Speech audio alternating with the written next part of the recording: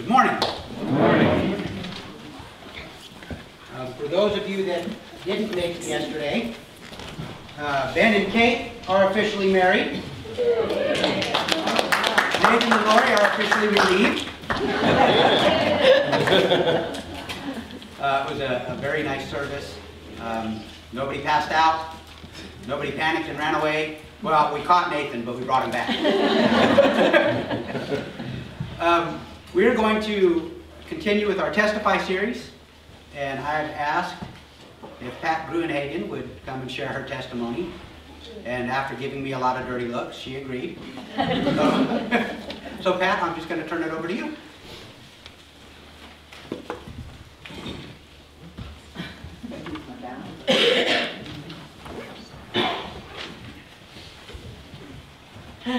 Okay, I'm nervous.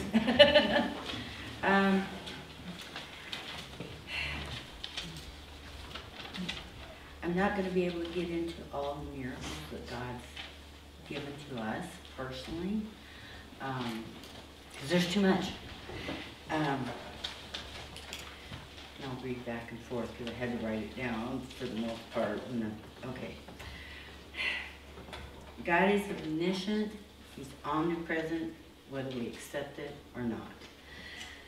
I was born 2 months early due to my mother trying to get rid of me. I was 2.5 pounds. Daddy said my bed was his size 12 shoebox. Back then, sometimes you didn't last when you were that little. I thought, what happened? Anyway.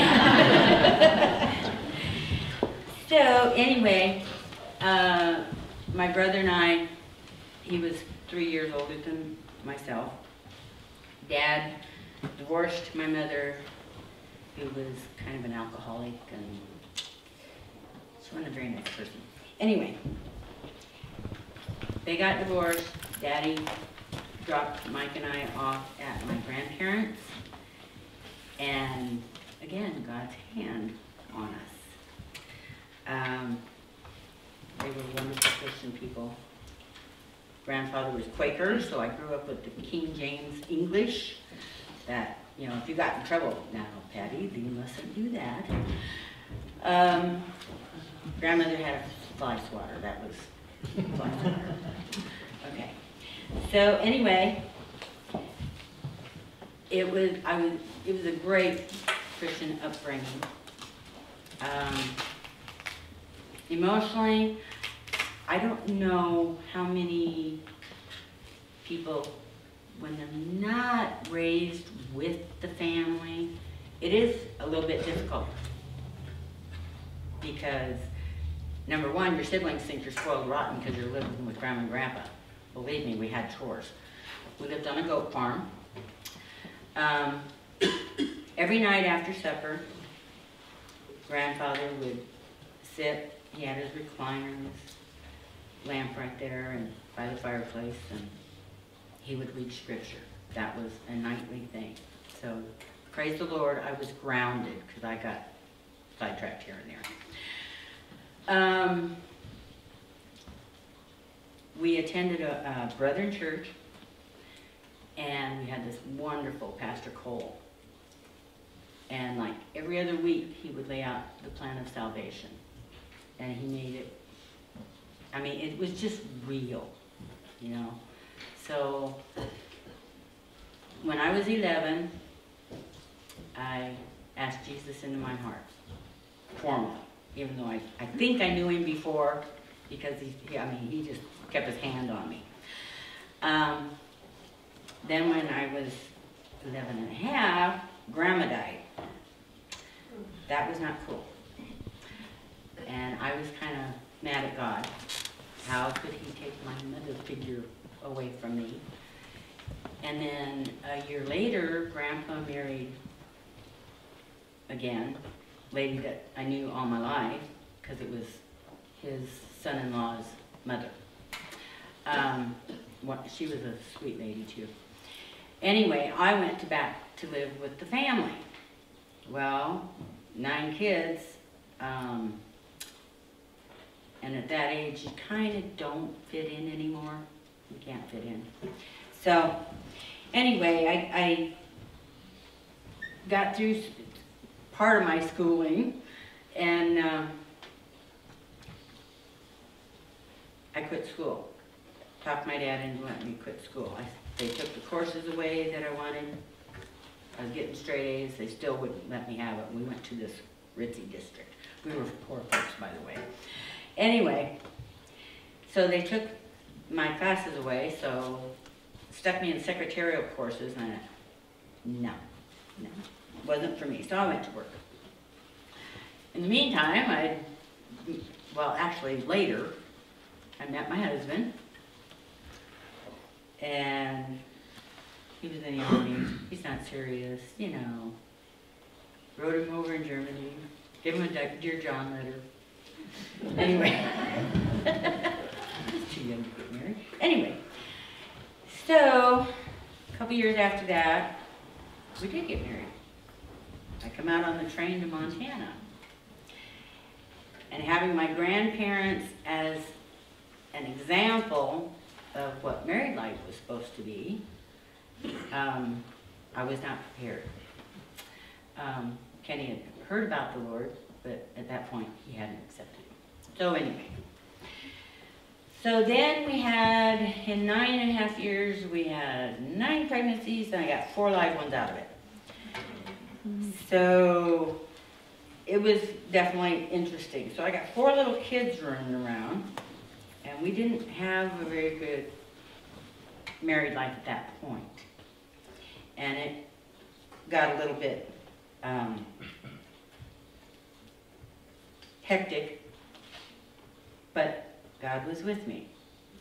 And even though I wasn't trying to live for him right then, he protected me. And I know inside, no matter what was all going on outside, I still knew he was with me. So then it ended up that I had visited with some ladies, and they had given me some information and stuff. And it kind of got bad, and so I had found a place for me and my 4 kids.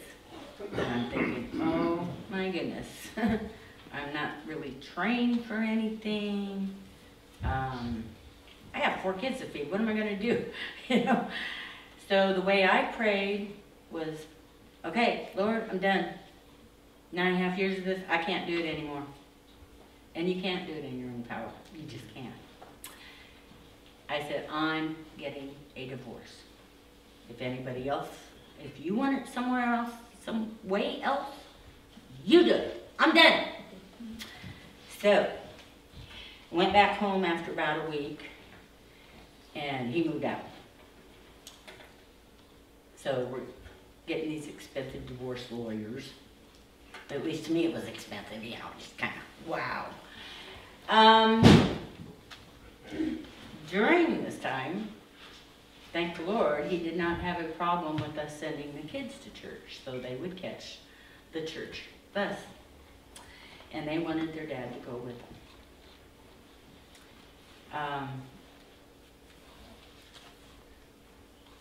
He had gone, part of the divorce thing, he was trying to sell our car so that the kids and I would have money to go back to Indiana.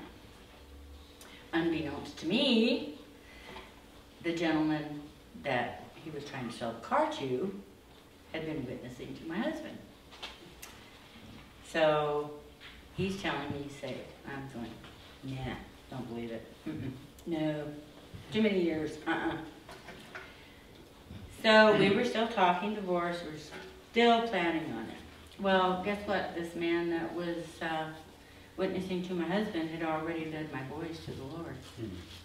He was their Sunday school teacher. And I got a lot to say for Sunday school teachers because I had a Mrs.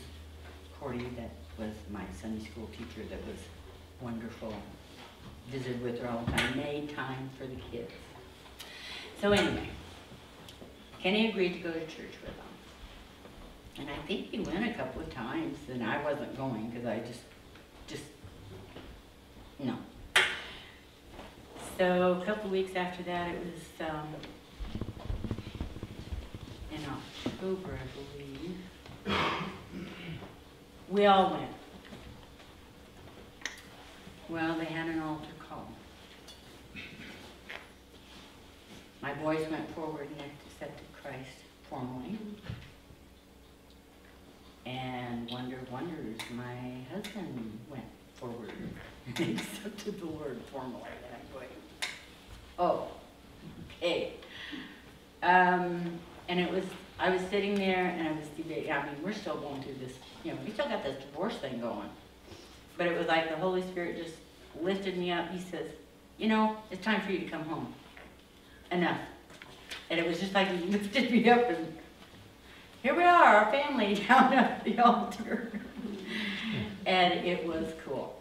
It was really cool. Some folks, you know, as soon as you're saved, everything changes. Not always. It's a slow process. But the miracles that happened since then, I mean, we're paying off divorce bills, lawyer bills, right? So we're kind of down, and there wasn't much left in the cupboards, and it was a day or two before payday still. And the gentleman that led Kenny to the Lord had 6 kids. And Monty called up and he says, we're coming over for dinner.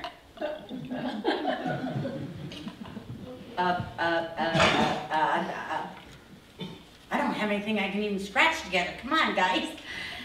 But he'd already hung up on him. So they came over with like 12 bags of groceries.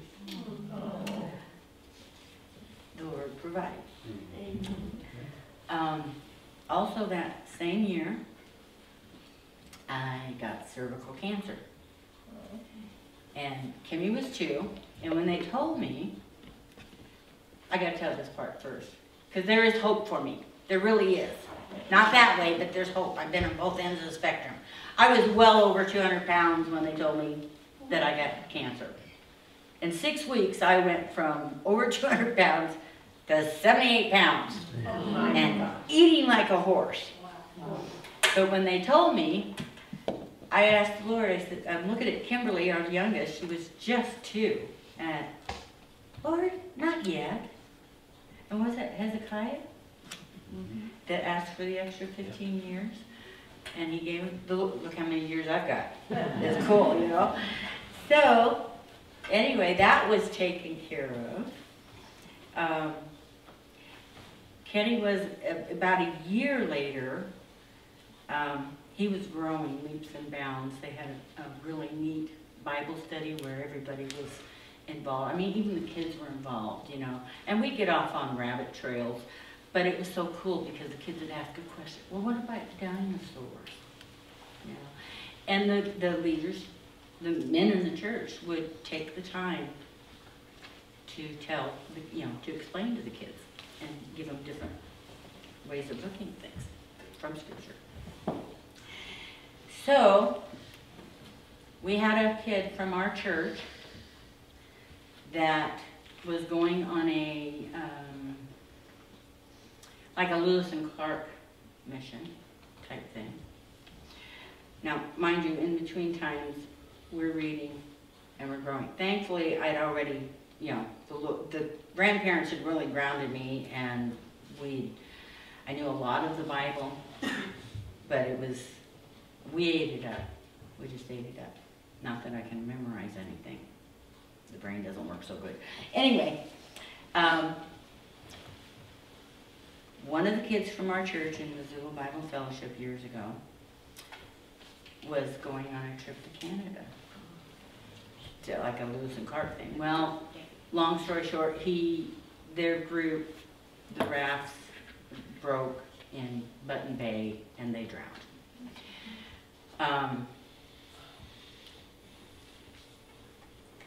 His mother, at that time, Canadians couldn't drive American vehicles, and his mother needed John's stuff back and this vehicle and everything. So Kenny had told her that we would go up. And I won't get too involved in that, but the Lord worked every single step of the way. It was just, you know, boom, boom, boom, boom. I was working at Singer at the time. My boss was on vacation. He told me if Leo, who worked with me, would cover my time, then sure, he didn't have a problem. Well, I didn't know Leo. I was very skeptical. He agreed. Well, if you can promise to be back, I said, I can't promise that. I said, I could try to be. So anyway, we didn't have the money. Kenny's dad came forth with the money, and we rode the bus up to, what's it called? Churchill. What's the province? Manitoba. Yes, yeah. Thank you. Okay. So the last 80 miles of this is gravel road. Oh, by the way, I got to sit by a Nazarene lady. Oh, we had fun. Anyway, all the way up. 3 days on the bus. Okay. So then we get up there and we get this dilapidated car. I mean, it was dilapidated. Oh my. They had rags stuffed into this pipe that was going in the glove compartment. And it was interesting. Okay, so we get back, and that's Thanksgiving Day, their Thanksgiving Day. So anyway, we get back, and just constantly, I need to backtrack. I had prayed that the Lord would make this such a witness to my husband that it would strengthen him and encourage him to keep going. And it was. Let's see. We got help for this car when nobody said they could. We lost a tire. One guy says, the tire guy, he says, oh, you're not going to find that size tire in the all of Canada. Let me check my garage. Okay.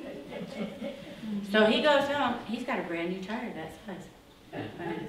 Okay. This is after some kind of alternator generator. I'm not a car person, but the Lord found these pieces.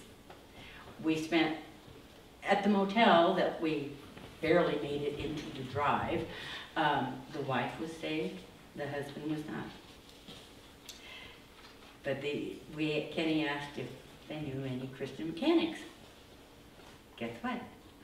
She says, oh, well, come with me. Then she stops and says, you're not Jehovah's Witness, are you? So he said, no. So anyway, we met two other couples, fantastic people. They helped Kenny with the car. We get to driving out, and that's when the tire happened, huh? Yeah. So anyway, we had to go back. There's only 3. Diamond Lake, Manitoba, that's where it was.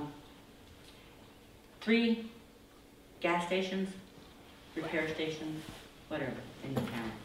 So anyway, between this trip, we had made all of them. Okay, so we had Thanksgiving dinner with these folks. We headed back down, and there was a blizzard, unbeknownst to us. Kenny's dad drove for a while. Kenny drove for a while. That was my turn. Well, I was supposed to go on 20 or 10 or get on the other one, and anyway, I missed it. So we came out above North Dakota. So not knowing that we could go ahead and cross, we waited in this freezing car. There was no heat, by the way. But we had salmon, smoked salmon that the folks at the motel had given us. And we waited for the border to open. Okay, we get back in. And we get back over to Great Falls. And we find out, we went up through Lethbridge. But we found out there had been a blizzard. 9 people had lost their lives. And the Lord had his hand on us. Yeah. So then we stopped at Great Falls. And Kenny's sharing with his family. His mom was there, his sister was there, and his brother David was there. So he's sharing everything that happened. I'm just skimming over a lot of it. because it was cool. It was really cool. Here's David over here listening to the testimony when Kenny's talking to his sister. We didn't know that. Through it, John's mother came to know the Lord. And I will explain that John was Kelly's roommate to Crusader Hall. And we found that out later when we started going here. Because I said, I know that kid. They're showing me pictures. There's someone showing us pictures, and I said, I know that kid. And they're laughing because it was Kelly when he was a kid. It was wild, small world, huh? So anyway, we have had such blessings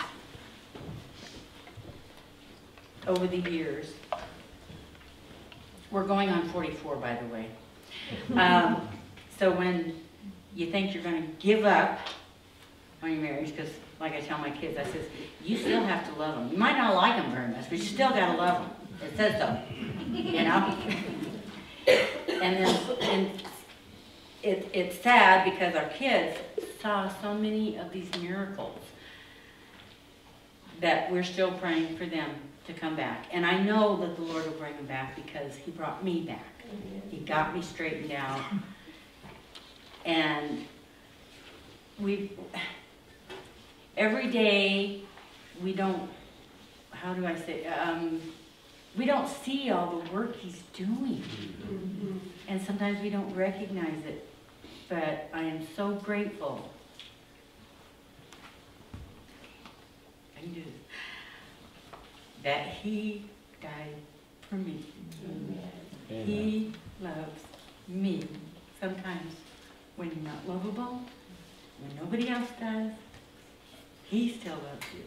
And we can always, always hang on to that.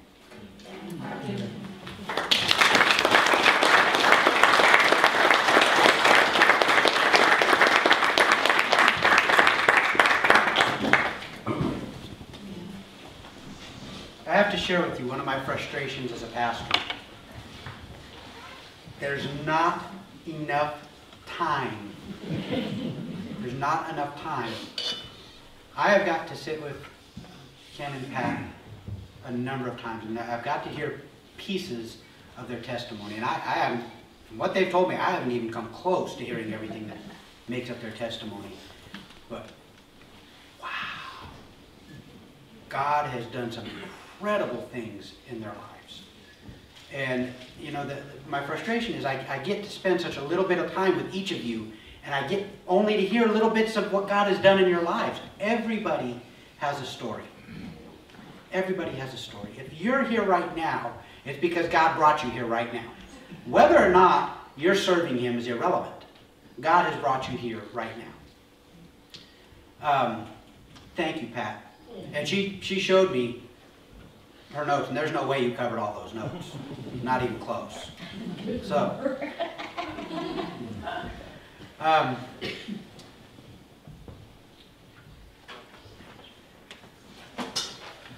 there's my notes for today, and there they go. We'll get to them next week. I have a couple things that I want to talk about regarding last week's message. We spoke last week, we started the fruit of the Spirit, Galatians chapter 5. You can go ahead and turn there if you want.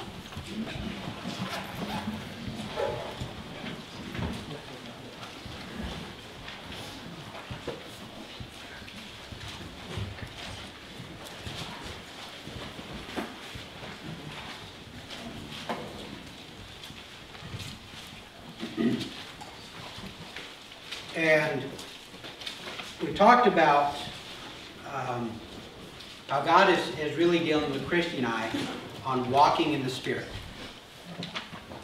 And how I don't have much of a clue what that means. That I really struggle with understanding how to do that. And I know one of the things that he's told me is it's moment by moment, step by step. Okay, you don't just all of a sudden say, you know what, I'm going to walk by the Spirit. And from that point on, the rest of your life, you walk by the Spirit. It doesn't work that way. It hasn't worked that way for me. And so, picking up here in verse 22, we're starting off, he's contrasting the works of the flesh with the fruit of the Spirit. So in verse 22 he says, "But the fruit of the Spirit is love, joy, peace, patience, kindness, goodness, faithfulness, gentleness, self-control. Against such things there is no law." Now, I want to share with you first. Do you see whose fruit this is? Do you see this? It's not my fruit. Okay? It's not your fruit. It's the fruit of the Spirit. So if you don't have God's Spirit living inside of you, this fruit is not borne out. Now you can see people that are loving, but we talked last week about love, because the love that he uses here is agape. Okay, and we know there are 4 Greek words describing love, and 3 of them are used in Scripture, but this one is the love that God says when he says God is love in 1 John. That's this kind of love. It's agape. It's selfless. It's not based on the receiver. It's based on the giver. Okay? And one of the things that I was really struggling with last week, there were a couple things that I didn't get to that I really wanted to touch on. And I actually had a couple people come up and ask me questions about last week's message. And I thought, you know what, I need to go back and touch on a couple things. So I'm going noteless. All right? So bear with me. First, one of the things that we need to address is agape is not something that is based of you. Okay? When it says that we have to love, you have to understand it's not based on your ability to accomplish this. Okay? And that should relieve a great burden from you, because if you think you can do this and you start doing it, you're going to fall on your face, and eventually you're going to get frustrated and throw your hands up in the air and say, "I can't do it." And God's going to say, "Right. You're exactly right. You can't do this. I do this." Okay? Because it's His nature. Okay? Now, when you come to the cross, you crucify your old self. That person dies. You're resurrected into new life, a new creation in Christ Jesus. The life you live, you no longer live, but He lives in you. All right? Now, that means all that He is comes inside of us, and should, by very definition, ooze out of us. Okay? It should work its way out. It's like a sponge. You know? You soak a sponge in water and lift it up, and what comes out of it? Well, at my house, Kool-Aid. But what's inside the sponge comes out, right? And what happens when you squeeze the sponge? More of it comes out, and it just keeps coming out. That's the way we should be living our lives. As God is filling us with His Spirit, the very nature of His Spirit should be oozing out of us. Okay? So first, when I'm talking about agape love, it's not you, it's Him. So that takes some of the burden off of you, because you can't do it. God's not expecting you to do it. He's expecting you to allow Him to do it. Okay? So that's the first thing we need to know. That it's Him, not us. Not me. I can't do this. He does it. Okay? Second thing, this is problematic. Because you have to let Him do it. Sweetie, come here for a second. She gave me a not very friendly look.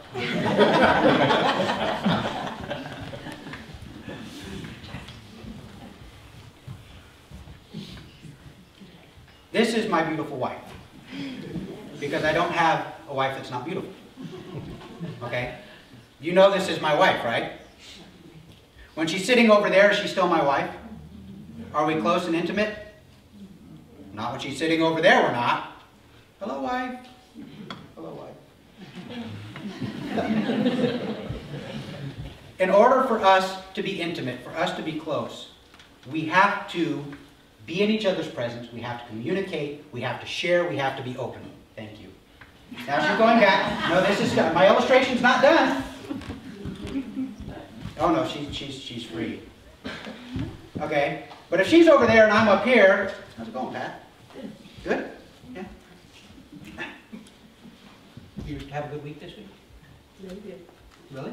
Around Oh, nice. Alan? Is he still? Till today? Okay. Am I having a relationship with Christy? Well, yeah, we have a relationship, but am I working on that relationship right now? No. See, we treat God the same way. Now, we come into a relationship with God, and we say, okay, you're Lord of my life. Except for here, here, and here. And that, put that down. I'll take control of that. You are the love of my life. But then we give our devotion and our adoration to other things. We say, I want you to be my God. But then we bow down to other things. Okay? So, if you want to exhibit the nature and the person of God, He lives in you, what do you have to do? You have to be close to Him, right? How do you get close to God? Well, yeah, I mean, we can read the Word. We can pray. We can go to Bible studies. We can worship. We can listen to Christian radio. You know how many people I come across that think that like impresses me because they listen to SOS? So what? I know a lot of people that listen to a lot of stuff. It doesn't mean anything. It means you got your radio on. Are you paying attention? Are you applying what it tells you? We have got to be close to God to start exhibiting the character and the nature of God. We can't just say, oh, I'm a Christian, and expect Christ-likeness to come out of us. Now, all of those things are good things to do. But those should be the end result of a relationship. Right? How many of you know how I feel about coffee?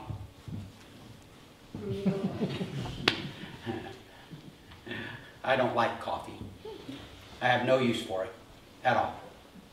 I know I just offended some of you. Apostasy, heresy. You can drink your coffee. That's absolutely fine. I don't have a problem with you drinking coffee. But quite honestly, if someone were to set a cup of coffee down in front of me, I would die of thirst. Happily. But every morning, I have a routine. I get up, and I get my morning ablutions done, and I have my quiet time, and Christy and I pray together, but I always, in there somewhere, I make coffee for Christy. Why? Because I hate coffee. Why would I do that? Because she likes coffee. And every morning, that's one way I can speak love to her. Does it cost me anything? If you don't mind me making coffee like this.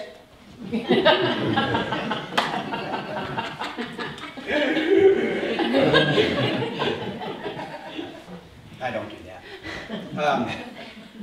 Why do I do that? Because it speaks to her.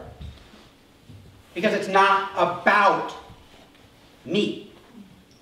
And see, we need to understand that same thing in relationship with God. You got to get over yourself.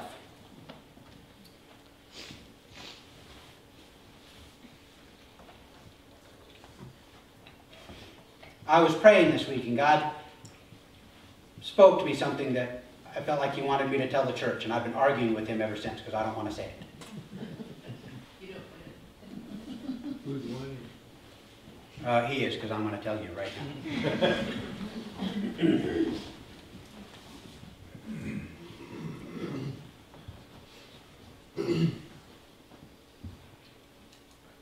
God says you are a stiff-necked people.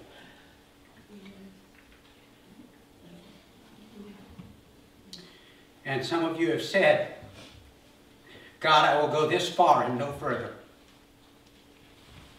And you have put Him in a box and told Him to stay. And said that I will not accept of you beyond what I will accept. And God says, I will share my glory with no one. He will not be second in your life. It doesn't work that way. We don't get that choice. He's either first or he's nothing. And see, we have a throne in our heart. And whatever we're bowing down to is what is on that throne. And I tell you, for a lot of us, it's pride. If you could turn the mirror on the throne of your heart, would you be the one sitting on it? Or would God be there? You see, God's plans for you are good plans. Did you notice in the psalm that I read, 1,000 may fall at your side, 10,000 at your right hand? Did you notice it was going on around you? You were in the midst of it. The horrible things are happening around you. God's not going to take you out of them. Well, what's He going to do? He's going to be with you in them. He's going to be the shield about you, the buckler that protects you.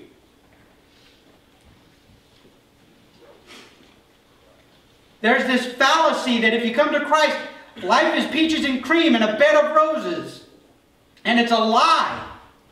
Because when you come to Christ, Jesus said, hey, if they hate me, they're going to hate you. But what did He say when that happens? He said, rejoice. Because great is your reward in heaven. See, we still have this American mentality. Get in, get rich, get out. And that doesn't work. There's nowhere in Scripture that works in eternity. We're in this for endurance, for the long run. We're in this to the end. That's where our reward is. Now, don't get me wrong. God gives us incredible things in this life. That's His nature. But people, we have got to get off the throne of our lives and put God there and keep Him there and bow to Him and Him only. To Him and no one or no thing.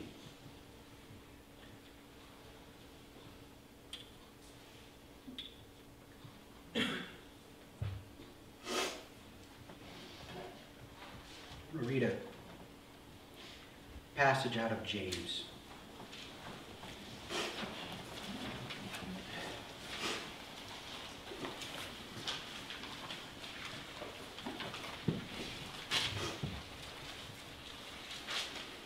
I'm going to be in James chapter 4.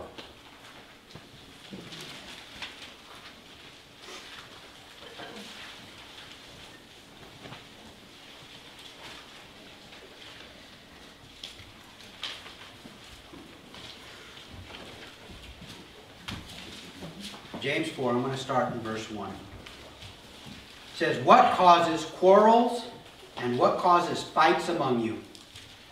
Is it not this, that your passions are at war within you? You desire and you do not have, so you murder. You covet and cannot obtain, so you fight and quarrel. You do not have because you do not ask.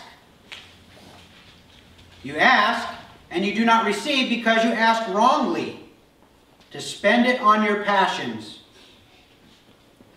You adulterous people, do you not know that friendship with the world is enmity with God? Therefore, whoever wishes to be a friend of the world makes himself an enemy of God. What causes quarrels and what causes fights among you? Tell you what, if you're bowing before the throne of God, you won't have time to be offended. If you are basking in the very presence of the magnified God, you won't be worried about the next new gizmo that comes out, or how old your gizmo is.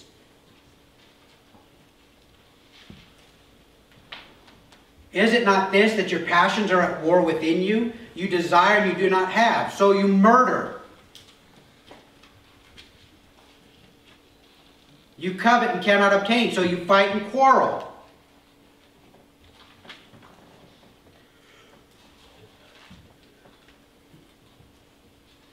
I'm gonna lay a shocker out before you. Christy and I do not have the perfect marriage. You know why? Because the marriage is made up of Christy and I. And we're both human, and we're both flawed, and we're both striving every day to draw closer and closer to the image that God has called us to be, the image of His Son, but we still mess up. We still mess up. Last night we had a blow-up. It was a perfect day for us. It was an incredible day for us. And in the space of about 30 seconds,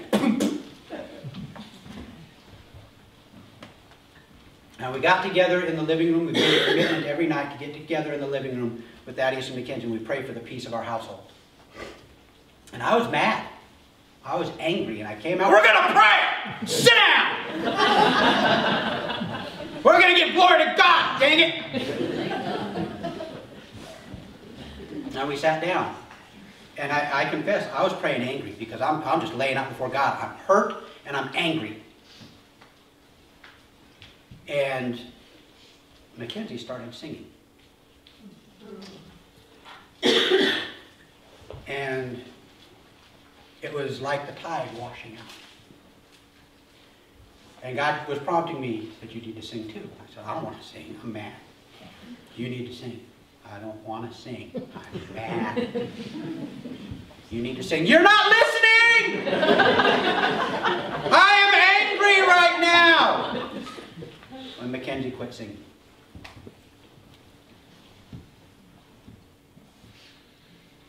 I'm stubborn, I'm stiff-necked. But God is teaching me to bow my head. And so I started singing. And it was the anger blowing away from me. And we sang a song, and I was quiet for a little bit, and I could feel it. It was still there, but it had pulled back. And Mackenzie started singing another song. He didn't have to ask me this time. I just started singing. I knew it was coming. And I'll tell you, by the time we finished singing that second song, the anger was gone. And I was reminded a couple weeks ago when my brother was here, he was talking about the worshipers. The worshipers led the army of God into battle. Yes. They went out and they played the instruments and they sang. And God's enemies were defeated. And how in our lives, worship has got to be a priority, not an afterthought. It's got to be a discipline, not when you feel like it. Because I did not feel like worshiping God last night. And to be honest with you, the fact that I was willing to pray even in that condition shows you how much God has changed me. But to have all of that recede, because God was glorified in that moment. God received glory in that moment. And it was to His glory to take that anger and that hurt away. People, we have got to be better at this walk. We've got to be more committed at this walk. Look, the law of thermodynamics states this, that things tend to disorder. The second law of thermodynamics, it's called entropy. And it's a law because it always happens. If you leave something to its own, it will decay. You take Titus out of the bathtub and dress him in a cute little suit and leave him to his own. You will see the second law of thermodynamics at work. It's the same in our lives. If we are trying to do it on our own, if we are not doing it out with the dunamis, the power of God, we have nothing to regenerate, nothing to empower us, and we will decay. And we stand before an enemy that despises our souls. We stand in a world that is totally contradictory to what it was intended to be. And we have a nature that is opposed to righteousness and holiness. Look, the enemy doesn't have to do a heck of a lot to throw us off track.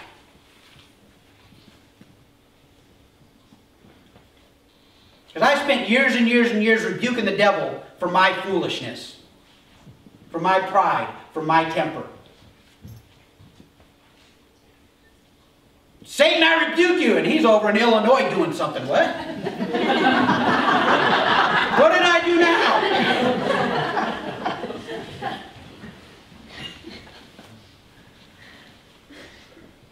Or maybe Dubuque, I don't know where he was. But all too often it's just me. Just me. And it's my pride, because I won't humble myself before God. God, I got this. God, this is the area I've given you in my life. What are you doing out of that? Go back. Put God. He will not be constrained. And if you will open the doors, He will do miraculous, incredible, incredible things in your life. He is going to change the very nature of who you are. And things that you thought were impossible, I'm going to share with you. If you had asked me in February or March of this year to put my marriage on a scale, I would have said it's probably between a 7 and an 8. And that would have been a lie, but it wouldn't have been a conscious lie. It would have been a relative lie, because a 7 and 8 compared to where it used to be, not compared to 10 being the best. Christy and I have been married for 27 years, and over the course of 27 years, there were certain areas of our life that we gave up.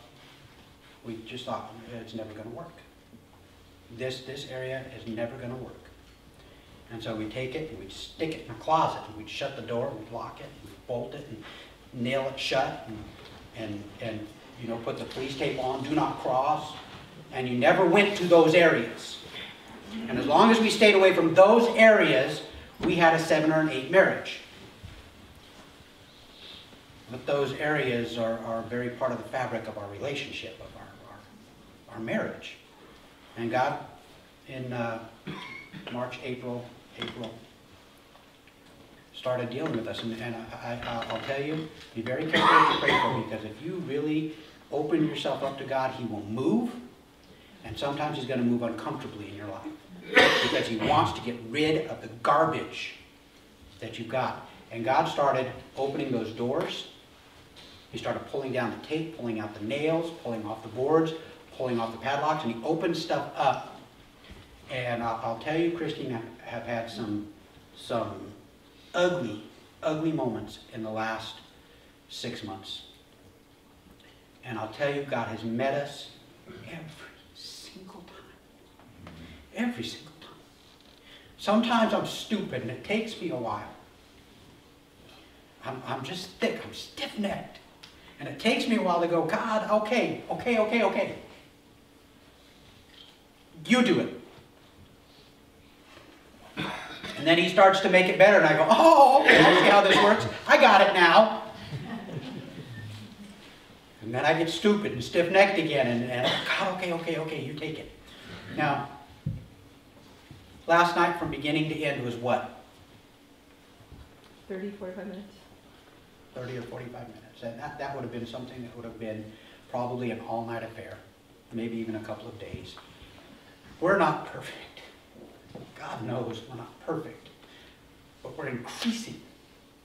We're increasing. So Peter says about the fruit, he says, in increasing measure. One passage that I want to share with you. Matthew chapter 24. And there's 2 other things that I want to say. This one I just want to give to you as a warning. Matthew chapter 24.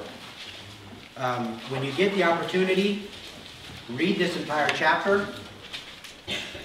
Okay, Jesus is talking about the end times, what's coming. But there's one verse in here that stands out to me. I'm going to read 2 verses. Actually, I'll do 3. Verse 11, it says, "And many false prophets will arise and lead many astray. And because lawlessness will be increased, the love of many will grow cold. But the one who endures to the end will be saved." Now, the love of many will grow cold. People, look around you. We're seeing that today. I'm saying, look around you here in church. Look around you here in church. The world out there, they don't have the Spirit living in them. They don't have agape love. It's only through God's Spirit.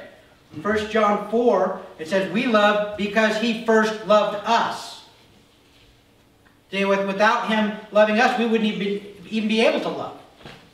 But the love of many will grow cold.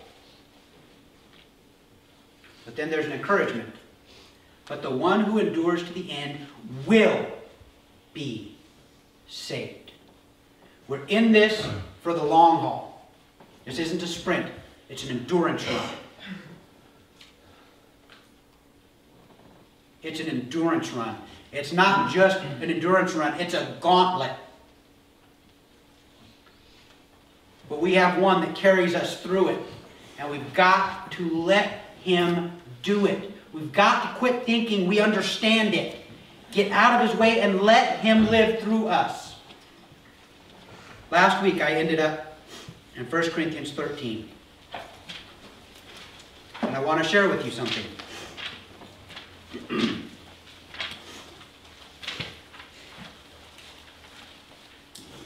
1 Corinthians 13 is known as what? The love chapter.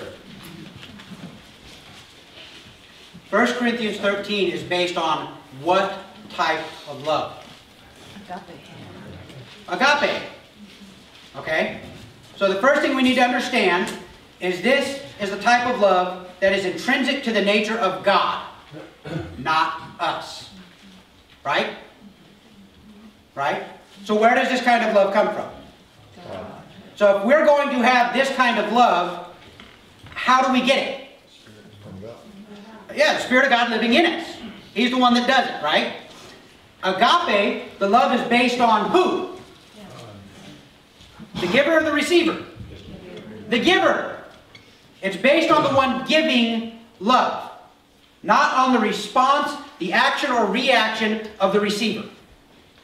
Okay? So, when you are reading through this, everything reading through this is based first on the understanding that you cannot have this apart from the Spirit of God living in you. Right?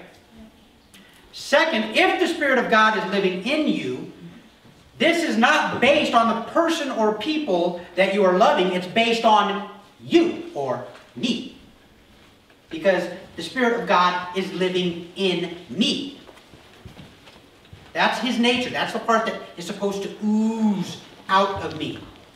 Okay? So when we go through this list, if we're looking at this going, okay, love is patient and kind. I've already blown it. Dang it. Love does not envy or boast. Well, maybe there's hope. It's not arrogant. Or rude. It does not insist on its own way. It is not irritable or resentful. You get the picture? If we're looking at doing this in our own strength, we're in trouble. We're in a lot of trouble. We can't. Okay? Even as Christians, even as people that go to church every time the doors are open, even as people that read our daily devotions every day without fail, even as people that pray over our food most of the time, We can't, that's right, or listen to SOS Radio. That's right. We cannot do this. Why? It's foreign to our nature. It's completely foreign to our nature. So what I want to encourage you today, look, this is a description of the nature of God. The reason that it's given to us is because God lives in us. Okay? This is kind of a benchmark. Kind of like a test. You can kind of look and kind of gauge where you're at. Oh, hey, you know what? I'm getting better at this. You know, it is not irritable or resentful. Irritable is a stumbling block for me. I like to highlight that in black.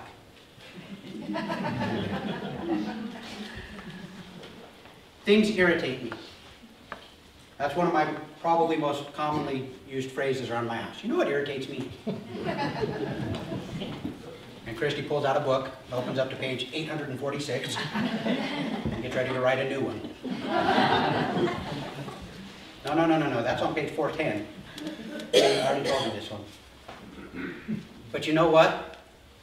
The closer I draw to God, the more time I spend in His presence, the more I allow Him to work in me and grow in me and change me and build me,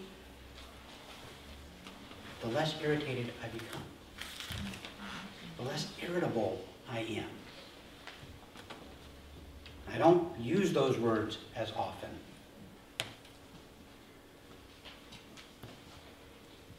Agape. It's not about you. Okay? It's Him living in you.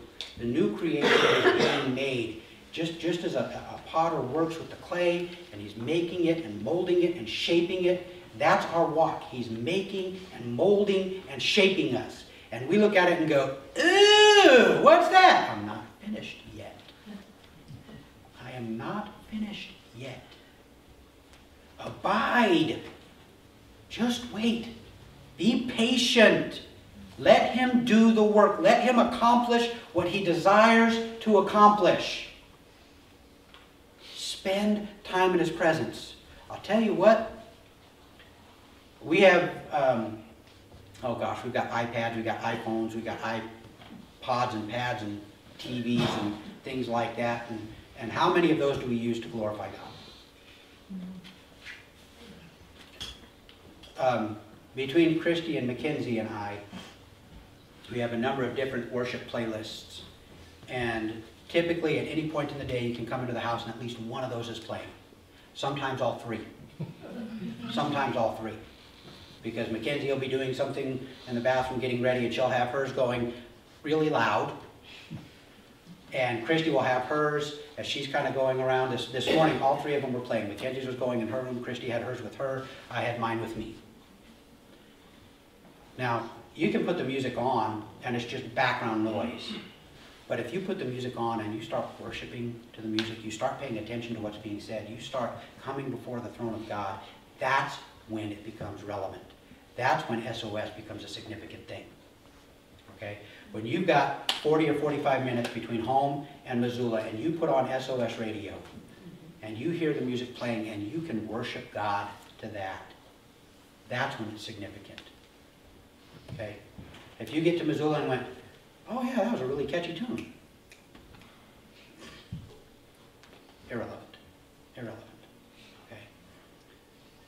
So, studying the Word, praying, worshiping, fellowshipping, all those are good. All those are necessary. But all those come as a result of having relationship with the Almighty God.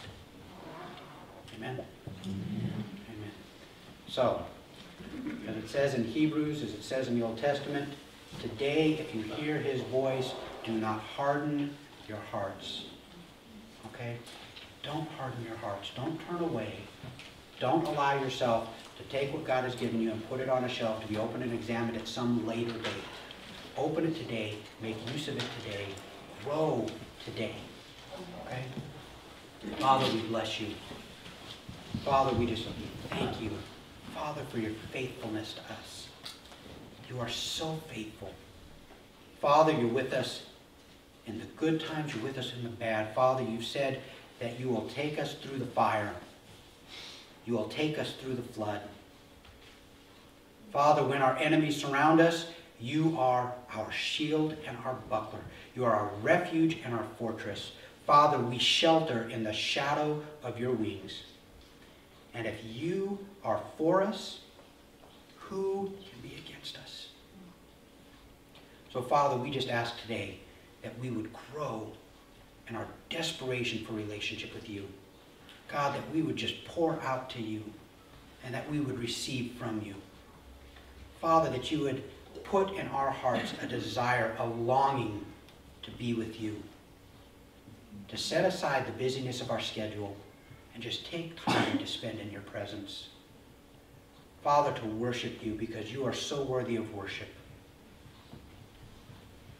Father, to honor you, to learn from you, to grow in you. Father, to do that through praying, through studying your word, through fellowshipping with our brothers and sisters, through worshiping. All these things that you have set in place. Strengthen us today, Father, for the long haul. Not for the sprint, for the long haul. We bless you, we honor you, and we thank you for everything that you've done for us, Father. In Jesus' name we pray. Amen.